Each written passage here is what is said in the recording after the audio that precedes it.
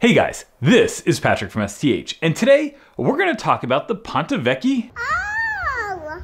Thank you to my nephew Pierce for the assist on that. He's 2 years old, and my sister sent me a couple videos saying, hey, he really wants to be in one of Uncle Pat's videos, can you include him? And so he's cute, and so that's why he's in there. Today though, we're gonna talk about the Intel Ponte Vecchio GPU, which I called a spaceship because that's frankly what it is. Now, Ponte Vecchio is like really the high-end GPU that's gonna go in supercomputers, really starting next year in 2022. It's designed for absolutely crushing performance.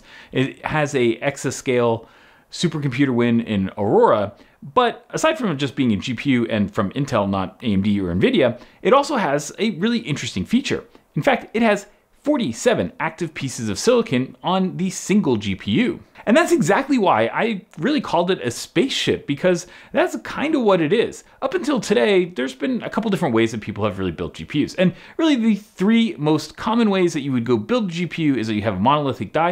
A lot of the consumer GPUs kind of look like that. The other option is that you had something like chip on wafer on silicon, which is something that we've seen a lot, especially in the NVIDIA kind of higher end data center GPUs. There, what you do is you have your GPU die, you have a couple of HBM dies or HBM2 dies, whatever, and then you have a silicon interposer on the bottom, and then you basically go and that helps your communication between those different dies. But it's relatively simple. And if you look at like really high-end GPUs over the last couple of years, they may have, you know, something like 6 to 8 pieces of silicon that are all tied together like that. But it's a relatively simplistic type of interconnect, right? And then the third way is really what AMD EPYC does. And that's not necessarily a GPU, but really kind of getting out and scaling out in terms of cores. They did something different where they basically go and they have a bunch of dies, up to a total of 9 dies right now, on a PCB that is basically the package for the CPU. And so you basically have PCB and you have, you know, your wires from all the different dies, and that's how you do the interconnect. That's kind of an easier way to go do it. And really AMD, by doing that method, that was a lot easier. They were able to go and get multi-die earlier. But what Intel is doing with Ponte Vecchio is something completely different. Intel has a total of 47 pieces of active silicon on the package. Plus, they have silicon from different fabs. They're not just coming from Intel fabs, they're also coming from TSMC, and they're coming from different nodes at these different fabs. So they're integrating a ton of different process technology onto a single package. In fact, they basically have as many different types of silicon on their chip as we've seen like total number of pieces of silicon other people assembled previously. So going from something like 6 to 8 up to 47 is like a huge leap in terms of overall chip design, right? So let's be clear, these are really destined to be more like maybe Q2 of 2022-ish parts. But at the same time, I think that Intel's really done a lot of disclosure, both at Intel Architecture Day 2021, as well as Hot Chips 33 in the last like week or so. And so I really want to just kind of do a little recap and just kind of explain what's going on here. So let's start with the cores. So the Intel Xe core is the base unit for all the computation that's happening here. You basically have 8 vector and 8 matrix engines. You have a fairly large level 1 cache. It's like a half a megabyte of level 1 cache. And that whole structure is basically the Intel Xe core. So basically what Intel does is they take 16 of these Xe cores, they put them together, they add in 16 ray tracing cores, because this is a GPU, of course, and then they also have their hardware control unit, and they call that a slice, or the Intel Xe slice. Now, what's bigger than a slice? Apparently that's a stack, because if you take 4 of those slices, put them together, and then add a level 2 cache, the high bandwidth memory controllers, and then the Xe link, that's basically how you get a stack. And what's better than having a stack? It's having a 2 stack where you basically take 2 of those, put those together, which means you get a total of 128 Intel Xe HPC cores. You get a total of 128 ray tracing units, 8 hardware control units, 8 HBM2E memory controllers, 2 media engines, and you get 16 Xe links.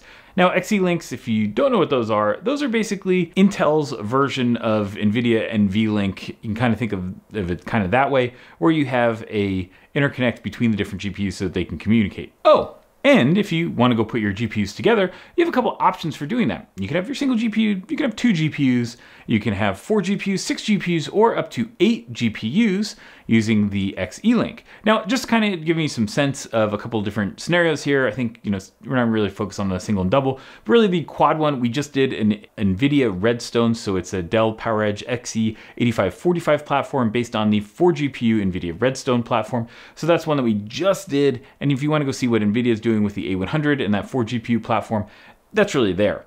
There's also the 8 GPU platform. We looked at versions both from Inspur and Supermicro. And on the Supermicro side, we also looked at the liquid cooling and versus air cooling versions of those. And so you can kind of see what an HGX A100 8 GPU platform is if you want to go look at our reviews. We'll have all that stuff linked in the description. The 6 is actually kind of interesting because that is what the Aurora supercomputer for the Department of Energy that Intel is building with Sapphire Rapids and Ponte Vecchio.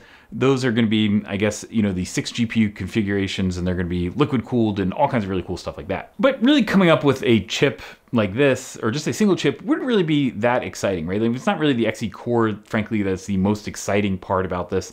There are a lot of people that are doing different types of cores and different ways to kind of do vector and matrix multiplication. So, I mean, that's not really, to me, at least the thing that makes this a spaceship. What does make this a spaceship is how it's put together and packaged. And putting it together, the basic ones that Intel has disclosed this far, they have the compute tile, they have the Rambo cache tile. Yep, that's actually what the high-speed cache is called, Rambo cache, because I guess it just sounds cooler. There's also the base tile, HBM tile, XE tile. There's the EMIB tile. Then you have to go put all those tiles onto a big package. And then you're gonna see this thing called Foveros. We're gonna get into that in a second. So the actual compute and those Xe cores and really that part of the Ponte Vecchio GPU, that's actually made on TSMC 5 nanometer. So it's not necessarily made on an Intel process, which is quite noteworthy actually. And if you remember how we went into the slices and stacks, that really, you kind of think about how small that is in terms of a compute die, right? That's actually a pretty small compute die. That's just the 8 Xe cores on that little tile. Now, NVIDIA, on the other hand, still is making monolithic dies. That may change, hopefully, in the near future.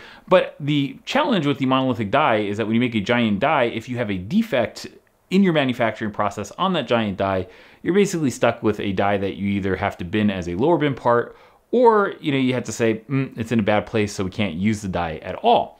And that lowers your yield. By having smaller dies, Intel's doing something very similar to what AMD does on the Ryzen and EPYC side, where by having small dies, you may have those defects still, but they're only gonna really kind of hurt a small number of dies per wafer. And that means that your overall yield, or the amount of area that you get on those round wafers that you can actually go and make useful chips from, that's actually a lot higher if you have smaller dies. So that's really kind of beneficial if you want to go build big chips. But the challenge, of course, is the fact that, well, even if you have a high yield on a small die, you don't necessarily get the performance of having a big die, because you get more performance the bigger your die is. Anytime you have to go off of a piece of silicon, you tend to lose some performance, and the interconnect power tends to be a little bit higher. So that's one of the big limiting factors and why everybody has done monolithic dies for a long time. And that's really one of the big innovations that AMD EPYC really brought, was the fact that they said, hey, we can do this in a mainstream server part. So basically, those compute dies have to be married with the Rambo cache, and then they are put onto a base die. That base die is using Intel 7, so it's not even TSMC. Also on that base tile, we get a total of 144 megabytes of level 2 cache, so we get a lot more cache on that tile. And really, to put this all together, there's like 2 technologies that Intel is using or relying heavily upon.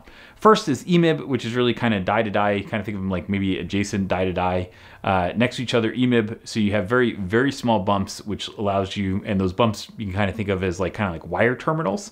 And then the idea is that you can have very high density interconnects, because you can have more wires the smaller that they are. And if you have more wires and you're able to do it at a low enough power, that basically means that you can get enough bandwidth between the different chips to make multi-chip possible. Intel's been doing EMIB for years on their Agilex, so their FPGAs, but they're now bringing it into both this product as well as the upcoming Sapphire Rapids. Now, Foveros is a little bit different, but without going like way technical on this, the basic idea with Foveros is that you can stack dies on top of each other. And so instead of just having a single plane of dies, which may be connected via EMIB, you can also go up, and you can actually have like kind of like a tower of dies, or multiple dies stacked on top of each other. So that kind of allows you to do what's called 3D packaging. And that is a super new area, really, that we're gonna start seeing that in server chips probably in the next year or so. Another one that I think is really important is the fact that these also have, the 8 Xe links that are coming out of them.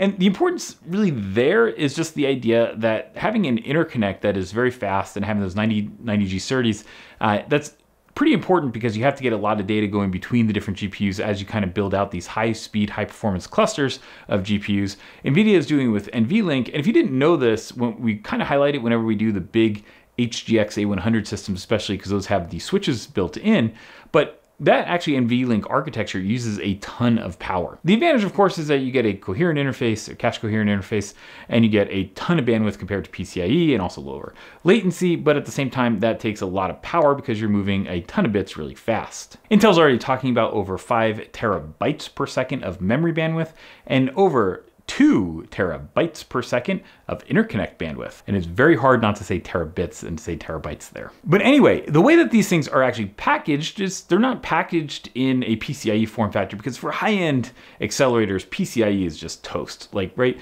Nobody's using PCIe or thinks of PCIe as really kind of working with high-speed accelerators.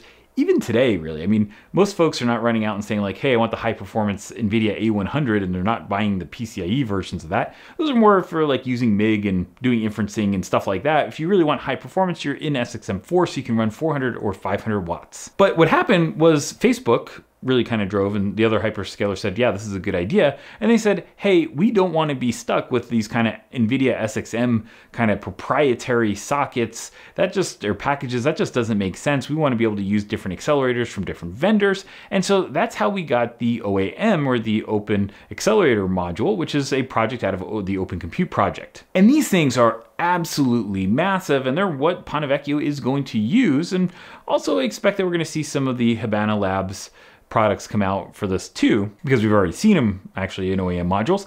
But the idea is that this is going to be the new open standard that allows all the interconnects between the host system and the accelerators like the GPUs, and also the inter-GPU or inter-accelerator communication. So there's a whole bunch of different topologies. We have pieces on this on the STH main site. If you want to go learn more about OAM, go for it. But that's what Ponte Vecchio is going to use. And just to kind of give you an idea, here's what one of these things looks like, or at least one of the early kind of cooling mock-ups, and this is kind of in my hand at one of the Open Compute Summits.